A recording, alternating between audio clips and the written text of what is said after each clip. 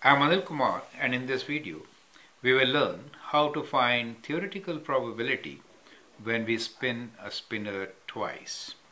The question here is, consider a spinner with numbers 1 to 3 as shown. So that is your spinner. 1, 2 and 3 are the numbers. Imagine that they are all equal, right? Now the question is, use a tree diagram to list possible outcomes if the spinner is spun twice, 2 times, right? And then part B is, determine the theoretical probability that difference of numbers is 1. So that is what you have to do. You can actually pause the video, try the question, and then look into my solution. Now in this particular case, we are given a spinner where we can spin numbers 1, 2 or 3. So first time when you spin, you could get either 1 or you could get 2 or you could get 3, right? Now you are spinning it twice. So second time again, you could get 1, 2 or 3. So in that case, if I have to show it on a tree diagram, how do I show it? So this is the first spin, right? So this is my first spin. Now second spin, what are the chances? Now let us say in the first spin we got 1. Then in the second spin we could get either 1 or we could get 2 or we could get 3. You get the idea, right? So we could get 1, 2 or 3. Similarly, if we would have got 2 in the first spin, then also we have the possibility of getting 1, 2 or 3, right? So we could get 1, 2 or 3.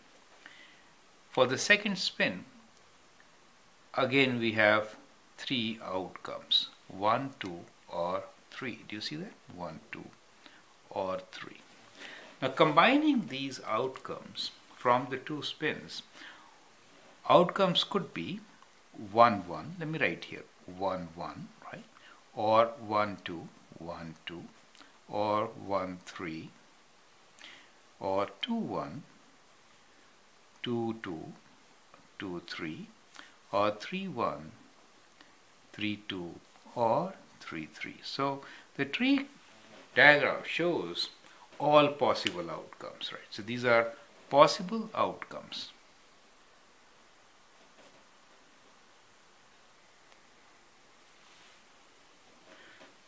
So we have done part A, which is use a tree diagram to list possible outcomes if the spinner is spun twice. Can you tell me how many possible outcomes are there? 3 times 3, 9. 1, 2, 3, 4, 5, 6, 7, 8, 9. So we have 9 possible outcomes, right? 9 possible outcomes. Now let's look into the second part of the question. It says, determine the theoretical probability that difference of number is 1. In the 2 spins, we are looking for numbers with difference 1. Now there are 9 possible outcomes. If I find difference between 1 and 1, it is going to be 0. Between 2 and 1, this difference is, let me write difference here. Now let me write difference. Difference here is 0, here it is 1, here in this case it is 2. Difference here is 1, difference is 0. In this case, 2 and 3 is also 1. We can do 3 minus 2. You get the idea, right? So 3 minus 1 is 2, 3 minus 2 is 1, 3 minus 3 is 0. Now in this, how many times do you get difference of 1? Let me highlight those. So 4 times we get difference of 1, correct? Now the question is, determine the theoretical probability that difference of numbers is 1. So favorable outcomes are 1, 2, 3, 4. So for part B, our answer will be favorable outcomes. So probability for getting difference of 1. So there will be favorable outcomes over total outcomes.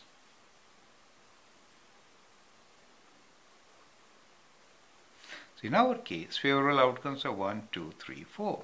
So it is 4 out of total of 9, right? So 4 out of 9. So that is one way of writing the answer. The other is in percent form, right? We could also say in percent, that is 4 over 9 times 100. So let us calculate this also. So we have 4 divided by 9 times 100, which is 44.4%. Do you see that? So we could write this answer in percent or in fraction. So that is how we could answer this question. I hope with this video you have understood the process of making a tree diagram for 2 spins. Also finding the possible outcomes in part B helps you to find the probability using your tree diagram. I hope that helps. Thank you and all the best.